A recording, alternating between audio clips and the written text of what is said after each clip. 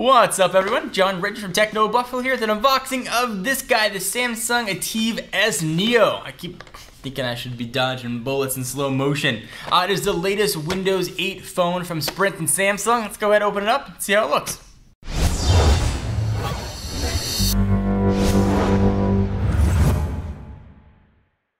So here is the box for the Samsung ATIV S Neo. It tells you everything I gotta know, but let's go through it and I will share all that information with you. Here's a picture of the phone. It's telling you right on the box you've got a hike with Jammy, which is coincidentally a pretty awesome name.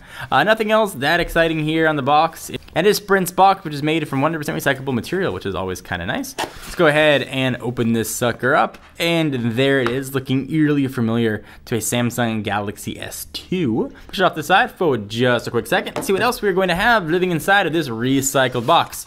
We've got paperwork for getting started. Also, Sprint always includes a recycle bag, which is really nice. You don't have to throw away all your old cell phones and their old batteries.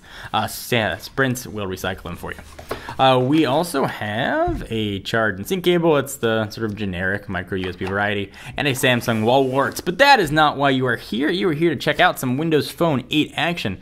Let's power this guy on, and I'll run through everything this phone has. It looks very nice.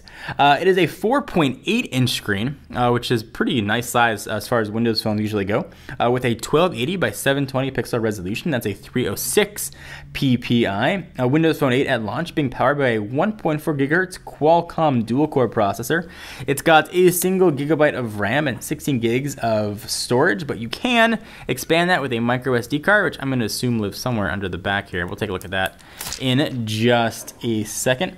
We also have an 8 megapixel camera, which is pretty decent. We got a 1.9 megapixel shooter right there on the front, 802.11 ABGNN, Bluetooth 4.0, a 2000 milliamp hour battery, and that is the gist of the phone.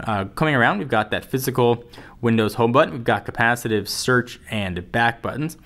We've got volume rocker up and down. We've got your power and lock button and your obligatory camera button, which I really like having a dedicated camera button. 3.5 millimeter headset jack, noise canceling microphone. There's your charge and sync port. Let's go ahead and see if we can get this back off. Let's see if that is where your expandable storage is going to be. And this is an LTE capable device on Sprint's gearing up and becoming more ubiquitous LTE network. Alright, so we've got the phone all booted up here and ready to go in a familiar modern UI look. So you've got live tiles, obviously, and you can resize them to any size you want, no matter what that is. I will say I forgot how easy to use Windows Phone 8 was. I let my father use a Windows Phone 8 device. He had never used really any smartphone before, and he took to it really quickly, and it was very intuitive for him to learn. It was kind of fun to watch. So just very, very, very easy to navigate. We'll slide it over, take a look at all the apps, some Samsung specific things, but for the most part, it's stock Windows Phone and some Sprint things in here as well. This does have NFC support, so you can do NFC-like beam things.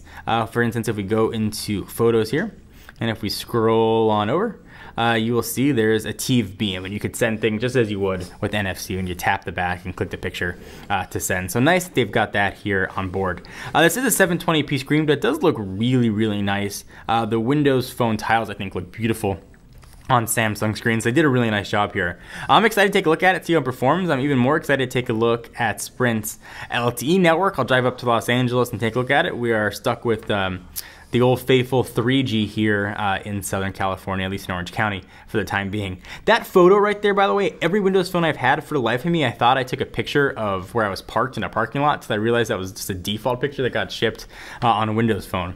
I kept seeing it on other people's phones. It's like, why do you have my picture of where I parked my car? Because I have a really bad sense of direction, but that's just me. If there's anything you guys want to see, be sure to let us know.